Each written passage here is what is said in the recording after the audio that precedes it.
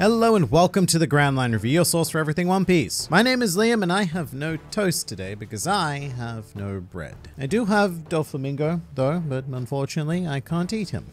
Or can I? But today we are here to discuss the exciting events of chapter 1018, for which the out-of-context summary is as follows. This banquet is ruined. One 8-year-old girl is single-handedly in the process of destroying an emperor of the sea, thus making everyone else look bad. Men in masks have noticed this, and they don't care, because they have masks. Meanwhile, the household is being destroyed by a fighting fish and a shockingly wide cat. Wide Cat then muses over the concept of a god before attempting to poke the fish. That poke did not work, and the fish was not impressed. That is indeed the rather dramatic ending of chapter 1018, but if you would like to impress Jinbei, then use your finger to press the subscribe button for the Grand Line Review, thus resulting in consistent injections of One Piece culture administered directly into your YouTube feed. And just look how happy he is at the very idea of that. So go on, subscribe and make a fish friend today. 1018 is a bit of a trippy experience though, and that's mostly, well, almost entirely due to a singular panel depicting this here goofy image. The sun god Nika is a thing, and I think it's more of a thing than most casual readers will realize. But to kick this discussion off strong, I want to state that this is not the first time that the sun god has been mentioned in the series, far from it. It is the first time that we've heard their name, so that is nice and new. But in retrospect, it's not even the first time that the sun god may have been depicted in One Piece either. It looks like one of the Sky People. Actually, it also looks like Luffy at the end of Skypiea, you know, that scene Oda said that he likes, the fire. So I am hyper aware of this particular panel because it has been cited as Eiichiro Oda's third favorite panel in the entire series. And that always struck me as a little bit curious, especially because the imagery here is allegedly what inspired Oda to even draw Skypiea to begin with. But if we look closely at the middle, we see Luffy looking extraordinarily similar to our sun god image in 1018. And that may have not been lost on those present at the time because Wiper has a very shock and awe style look on his face, although in the context of the moment that can also be played as shocked that nobody was fighting, but it is a very curious juxtaposition with what we now know from 1018. The figure here also appears to be dressed in a similar manner to a Shandian tribe member, but that raises a lot of questions surrounding many connective ideas. Like, are we implying that Luffy is the sun god or an incarnation of the sun god, or is the sun god Joy Boy, and all that sort of rabbit hole-y discussion? And it's also not the first time on Wano that Luffy has been specifically compared to a deity, so there is that as well. In terms of being mentioned, to my knowledge, the sun god's name is dropped twice elsewhere in the series, both in flashbacks, mind you. One is Nolan's flashback when Moose claimed that she was going to sacrifice herself to the sun god, and another was in Big Mom's flashback on Elbaf, when Mother Carmel lied to the giants and claimed that the sun god had stopped their disaster, rather than her devil fruit abilities. And both of these are very cheeky mentions in retrospect, because they honestly mean nothing at all without this context. They just act as fun flavor to flesh out the civilizations, not necessarily something to be taken seriously, because other gods are also mentioned like rain, earth, and forest, so you really don't pay too much attention to sun on its own, but well, we damn well are now. And I really don't want to get lost too deeply down this rabbit hole because explaining the motif of the sun in One Piece is a very big task. It really would need its own video that I'll probably make, because both the sun and the moon and light and darkness have been integral elements of the series from the get-go. But the main takeaway from this chapter in particular is that we are really amping up the solution to a lot of One Piece mysteries. My interpretation from the chapter, combined with what we already know, is that the sun god is Joy Boy, or perhaps even a being who predates Joy Boy, who may have passed on his inherited will to Joy Boy, and whatever the case may be, that will now resides with and is being carried out by Luffy. And that is a pretty massive conclusion to take from this singular panel, but this is clearly something that Oda has been very sneakily building up over the course of One Piece. So stay tuned to the channel, there will be a much more in-depth look at this topic because there is a lot more to say. Back to this chapter though, I was actually pretty captivated simply from the title. Jinbei versus who's who?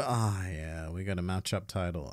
This raid is going to succeed. So if you're a newer fan, by which I mean you may have started reading over the course of the last 4 years or so, firstly, welcome, but secondly, matchup titles are generally a bit of a big deal. They happen at the action-packed climaxes of big arcs, and they often signify a very locked focus. For example, if you go back to any Slobby, each of the Straw Hats got 2 or 3 chapters for their matchups against CP9, and the first of those chapters was always called someone versus someone, like Zoro versus Kaku, Nami versus Kalifa, Alpha, Sanji versus Jabra, and so on and so forth. So with that in mind, I would say that 1019 will probably continue the focus on Jinbei versus Who's Who, and we'll play that match out until the ultimate defeat of Mr. Kitty Cat. And no, that's obviously not guaranteed, that's just my educated guess going by Oda's trends, and it would be my best bet. And then afterwards, we'll start getting more versus title chapters to focus on those, like say Frankie versus Sasaki. In terms of Jinbei versus Who's Who, this is such a weird fight from an artistic perspective. The whole Rokushiki versus Fishman Karate aspect has made this quite aesthetically unique for One Piece, and the increasing width of Who's Who has made it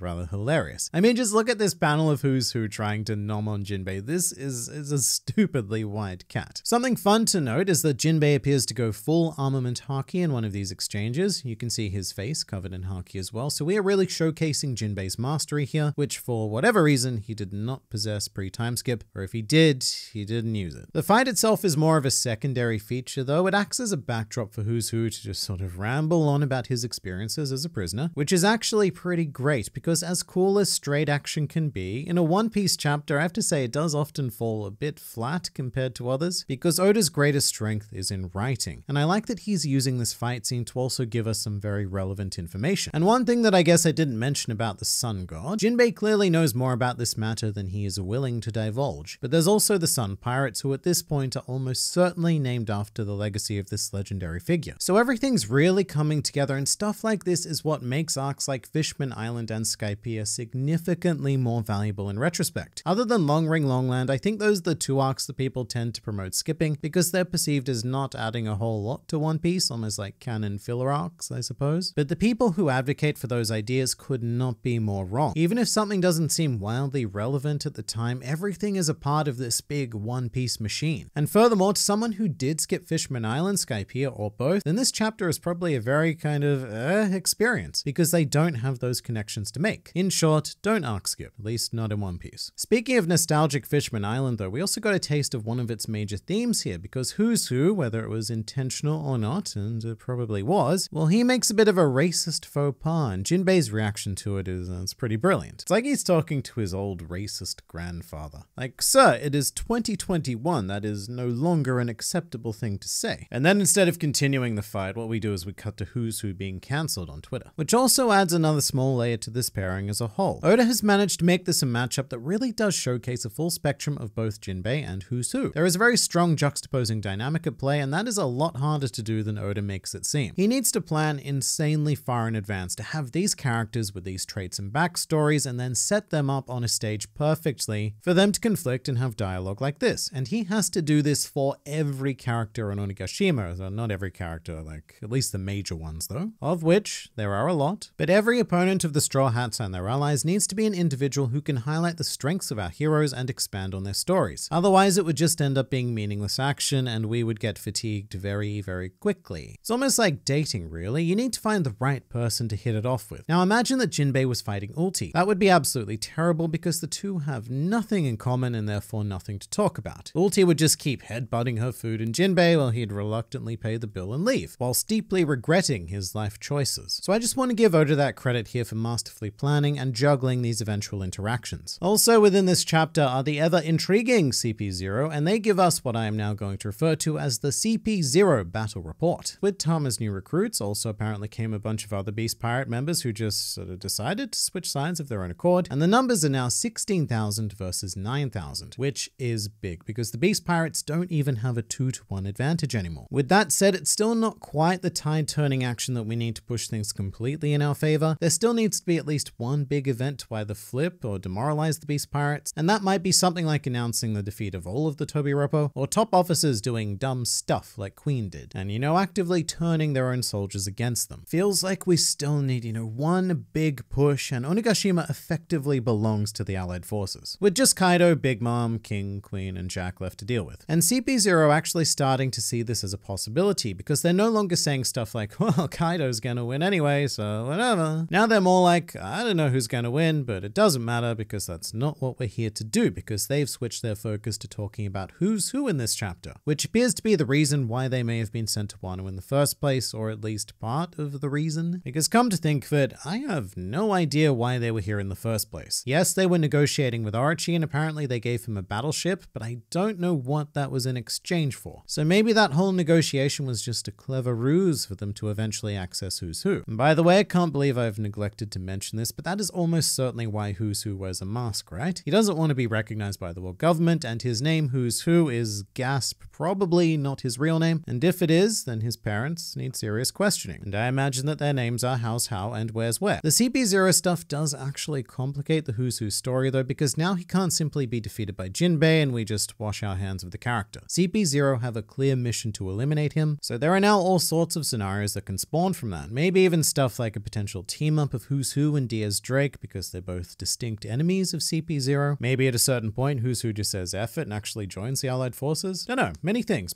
are possible. But even after his inevitable defeat at the hands of Jinbei, it seems like Who's Who is going to remain somewhat relevant, which was unexpected actually. I didn't think that any of the Tobiroppo bar Drake would have much purpose beyond losing in a fight on Onigashima. Speaking of the Tobiroppo though, let's take a look at this here beautiful cover page. This is probably one of my favorite cover pages in a very long time because it's just so damn cute. Ulti and page 1 might be out of this conflict, but they are both still well and truly active within my heart. And the fun thing to take note of is that all of the stuffed toys around them are animals that correspond to the Zoan forms of Kaido's top officers. Oh, and also there's Kaido. Look at him up there, just looming so adorably as a stuffed dragon. He actually looks kind of like Momonosuke's actual form. And in miscellaneous news, Nami and Zeus had a nice bonding moment in 1018. Zeus is not going to continue life as Nami's cloud-based servant, which I think is actually rather appropriate considering the rest of the chapter spoke a lot about slavery. So it actually thematically blends in somewhat. We're making sure that there's no servitude here. And as for Tama, Usopp and Nami both note that she has quite the amazing ability, which, yes, we know, but it shouldn't be something all that new to them. That's just kind of what the Straw Hats always do. Luffy makes new allies out of enemies, as do both Usopp and Nami actually, and Zeus would be a prime example of that. But also stuff like how in any Slobby, Usopp turned both Oimo and Kashi into allies, so Tama's power is more of a straightforward version of this innate talent that all of the Straw Hats seem to have. And a great talent you have is the ability to click another video. There is always more to learn, discuss, and enjoy about One Piece, so check this bad boy out, and I look forward to seeing you there.